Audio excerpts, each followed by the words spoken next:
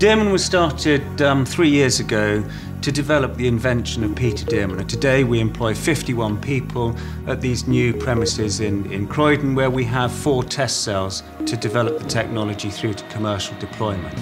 So a Dearman engine is an expander engine which uses liquid nitrogen or liquid air as a working fluid. That liquid is boiled, turned into a high pressure gas, it expands in the engine. What is special about the engine is that it has a second fluid inside, usually warm water, which keeps the gas warm during that expansion and makes it more efficient. The main show in town is really transport refrigeration. Probably 70% of the company's resources are focused on getting our first product, which is transport refrigeration, into the market. Transport refrigeration is a core part of the food chain. In actual fact, 70% of food is either frozen or chilled at production, and it has to be moved to market. We forget about the energy and the impact on the environment. We've developed a technology which delivers clean, cold and power and replaces the transport refrigeration unit on the delivery vehicles. These are conventionally driven either off the truck's diesel engine or an auxiliary diesel engine, so you've got all the issues of noise and environmental emissions. You can make a truck fridge with a Dearman engine that is zero emissions, scarcely any more costly to purchase and cheaper to run. So at Dearman, the first markets we're looking at are those markets which are seeing very fast growth in demand for transport refrigeration units. China, India in particular, these are the markets which are seeing 25% growth in transport refrigeration units.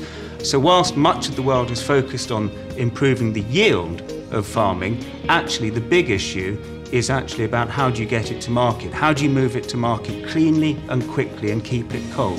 About 200 million tonnes of food could be saved each year if India and Asia had the same cold chain as the UK. Since the start of the company, we've focused very much on working not just with industry, but also the academic community, where you can do fundamental research and also you can do the third-party due diligence of the technology. This has been enabled also through the use of Innovate UK, where you can partner and bring partnerships in with universities. So at the moment we partner with the University of Birmingham, Leeds, Loughborough, and without them I don't think the technology would have advanced as quickly as it has today.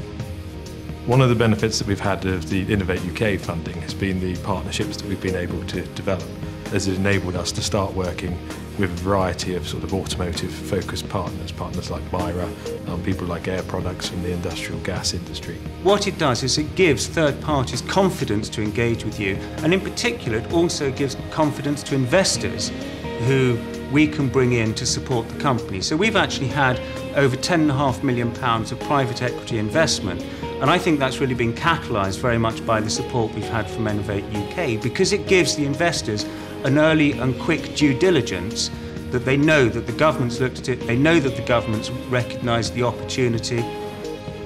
Before we'd started receiving Innovate UK funding, we had about 10 employees, and that stimulus of the funding, as well as us hitting our development targets, has resulted in the business scaling up to about 50 people. With Innovate UK, you're on a conveyor belt which can take you through from invention right the way through to market deployment quickly and efficiently.